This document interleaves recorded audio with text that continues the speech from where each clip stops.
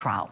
With me on the show today, a guest who knows a lot about high-profile cases. He's joining us from Florida this morning, celebrity civil litigator, attorney John M. Phillips. He's also Tiger King's attorney. John, good morning to you. Wonderful to see you. Good morning, Julie. Love the new format, love the new show. Oh, thank you so much. Well, I love having you on the show, my friend. It's always great to talk with you. You always have great insight. And, you know, some folks in our newsroom have been asking, by the way, what's going on with Tiger King? And I said, you know what? We've got John Phillips on tomorrow as our legal analyst guest. So before we get into Kohberger, any updates on Tiger King, John?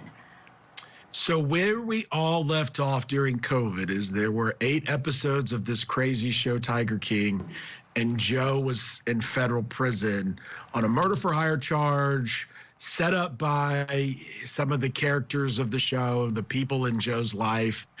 And after that, I got hired, and boy, is it crazier than what we even saw in the show. There was a brief season 2 of the show. We filed a motion for new trial, challenging the evidence, challenging how witnesses lied and teamed up to extort other witnesses, and that motion is still pending in federal court. We're about to have to take it up to the next level to force the judge to hear the motion, hopefully have an evidentiary hearing.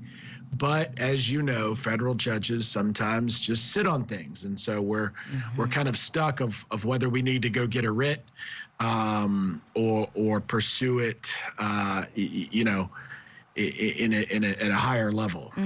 Oh, so this is big, John. So that motion for a new trial, it's still pending. So he could get a new trial potentially.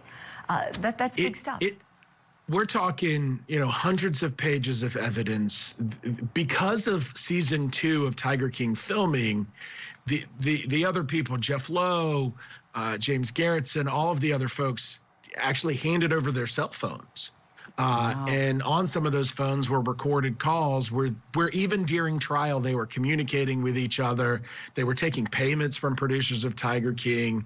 You know, they were just throwing off. I know we're going to talk about cameras in the courtroom. Right. They were throwing off how TV and court are supposed to work, and the exclusionary rule, all while revealing incentive to lie and you know, setup. And it's a saucy 200-page motion that just needs to be heard. Wow. You know, and I don't know, I've never spoken to your client, Mr. Maldonado Passage, but if I had to venture a guess, I'd bet he'd want cameras in his trial to let the world see what's going on.